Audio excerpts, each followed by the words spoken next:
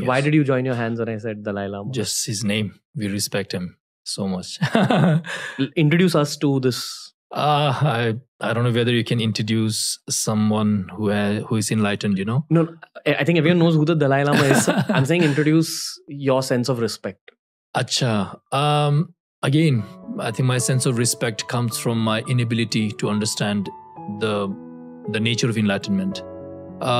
Someone who has seen his country getting decimated at a very early age. I think he was in teens, 15, 16, if I'm not wrong. He had to escape Tibet, and to see his countrymen being butchered for no reason, and then having to flee his country and to come to another country, though India has always been Tibet's big brother, as the Dalai Lama puts it, because without India, there would be, I think, no Tibet as we know it.